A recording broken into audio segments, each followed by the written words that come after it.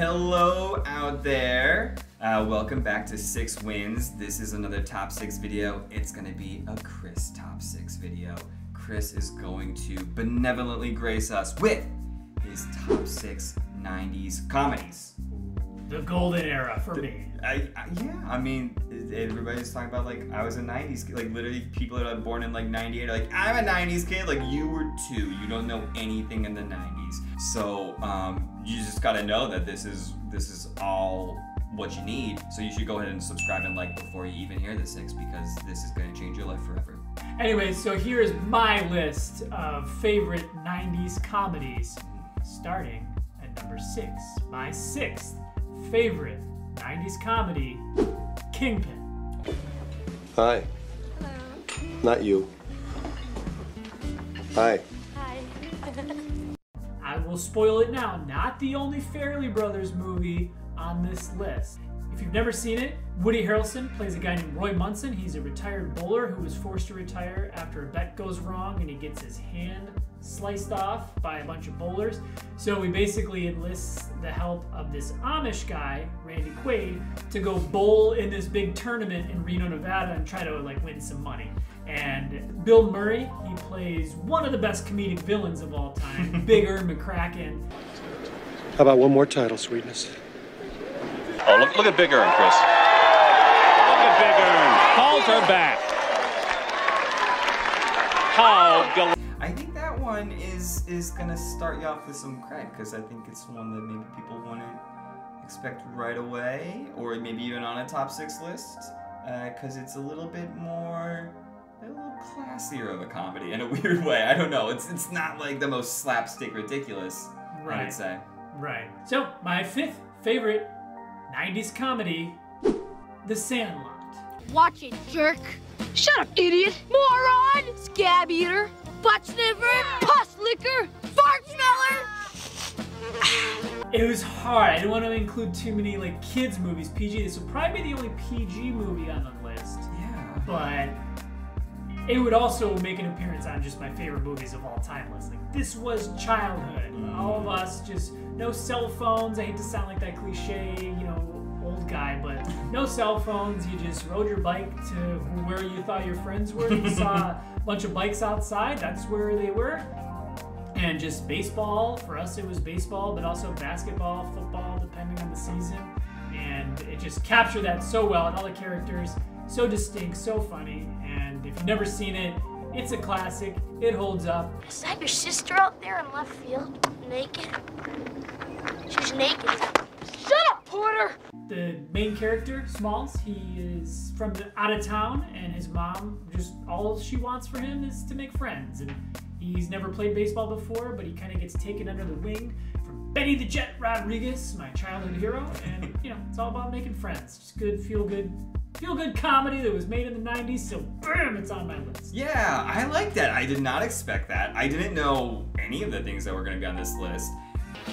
You play ball like a girl!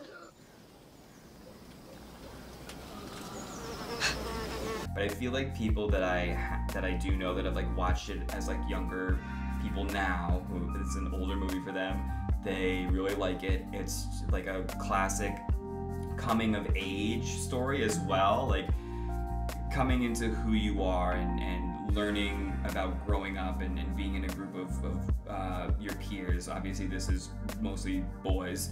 There are girl characters in there, but not in the main group. So yeah, it's kind of up there with, I'll drop another, I studied English literature in undergrad, so I'm gonna hit you with these stupid ass English lit stuff, but I would consider this a Bildungsroman, which is a fancy word for like a coming of age, like as a boy matures kind of story. One more quick note on Sandlot.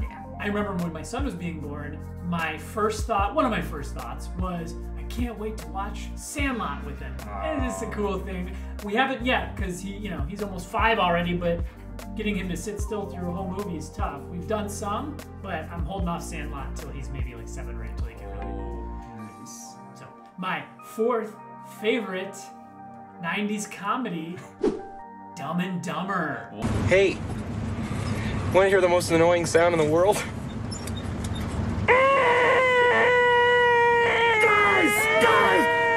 There's a lot of Jim Carrey movies that could have made the list, but Dumb and Dumber for me is just the ultimate classic. If you've never seen it, first of all, what the hell is wrong with you? Go see it. If you haven't seen it, it's about two buffoons, dumb guys, with a lot of heart. There's some heart in the movie. They are trying to return a briefcase to some woman that left it at the airport, and that's really the premise. I'm guessing, because I mean, we'll have to wait for the top 3. But right now, at least for me, this is probably like the most quotable movies, period. And I would put this up against almost any comedy for like just one of the best quotables to do. If you like a guy that can do movie quotes, baby, you know, make sure he knows Dumb and Dumber. What am I talking about? This is a dating tip. If you go on a date and the guy cannot quote Dumb and Dumber, red flag. Don't. Yeah, big red flag. Yeah. No good. That's terrible. That's worse than holding up the picture of the fish in the dating profile, which I never got. I like fishing. Okay, my third favorite 90s comedy, Multiplicity. Take this, tuck, fold, TTF. Tuck, folds. 2 tucks and a fold. Michael Keaton, his life gets way too busy. He lives in California, he works in construction, and he's got a family. He's got 0 free time to spend with himself. His job takes him 16 hours a day, whatever. We've all been there. Right, you know, just way We all too wish busy. you could have more time. Yeah, so what does he do? He clones himself. So, you know, simple enough. Now he's got a clone to do the work stuff, and he can do all the stuff that he wants to do. Well, then he realizes that the home life is too busy. So, what does he do? Clones himself again. So now he's got 2 that does the work stuff, who turns out all kind of gristly gruff. Number 3, who's my personal favorite rendition of him, is the housewife guy who's just kind of like... Okay, now we roll it over. Nice and flat. There we go. Now we got it. No air's gonna get in there.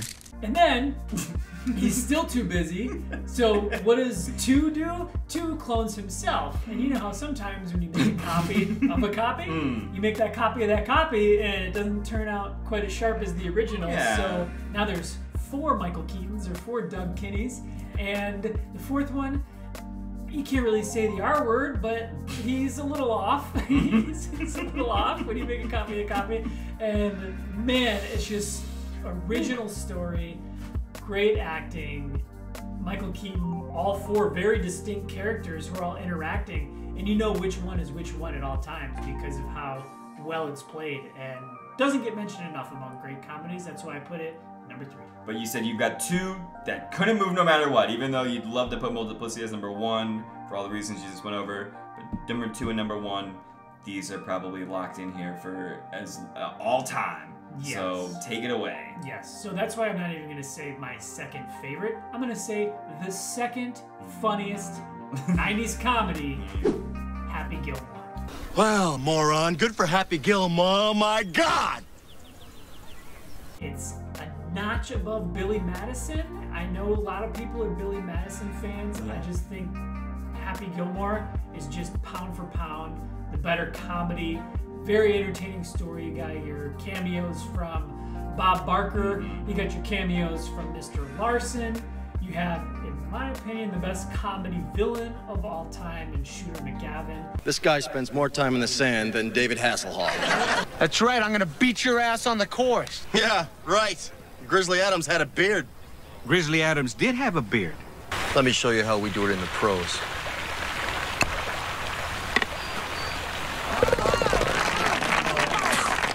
Don't worry about your grandma, Gilmore. She can live with me. Be my maid. Adam Sandler on the list. You had to see him in a 90s comedy list, right? There's only one more spot here. And maybe it's doubling down on somebody. Maybe it's somebody you're not expecting. Maybe it's Night at the Roxbury. Come on, Night at the Roxbury. What's your number 1? So my number 1 favorite 90s comedy, Tommy Boy. Whoa, that was close. So if you've never seen Tommy Boy, very simple premise. Chris Farley is kind of a buffoon, as you might expect. His dad owns Callahan Auto Parts and dies. So Chris Farley, along with his dad's right-hand man, David Spade, have to go out and sell a certain amount of brake pads, and this is all brand new to Farley. You're driving along, and all of a sudden the kids are yelling from the back seat, I gotta go to the bathroom, Daddy! Not now, damn it! He's not a salesman, he's a slack off, he likes getting high and eating meat lover's pizza in the trunk, and just, I was such a fan of Chris Farley, and David Spade is still one of the best comedic minds on the planet. Yeah. Tommy Boy, #1. Nice! So another comedic icon there. I know we've talked about this. Like, I feel like Sandler, Carey, and Farley are kind of like the 90s like comedy guys. Like they have like the biggest comedy movies. So all three of them on the list. Tommy Boy as #1. But what did you think of the top 6 90s comedies that Chris gave? Do you agree? Do you disagree and have other ones? Did you agree with 2 of them and now have to hit the like button? I got my eye on you, Robert. I know you found 2 that matched. The Roberts out there are like... I wonder how many Roberts are gonna watch this video. At least this part of this video. Probably only like 1 will stick around because after they heard Robert the first time, they're like, oh no. But there's one that just like accidentally left it on and like couldn't hit pause fast enough. Yeah, we're looking at you right now, Robert. See through your screen.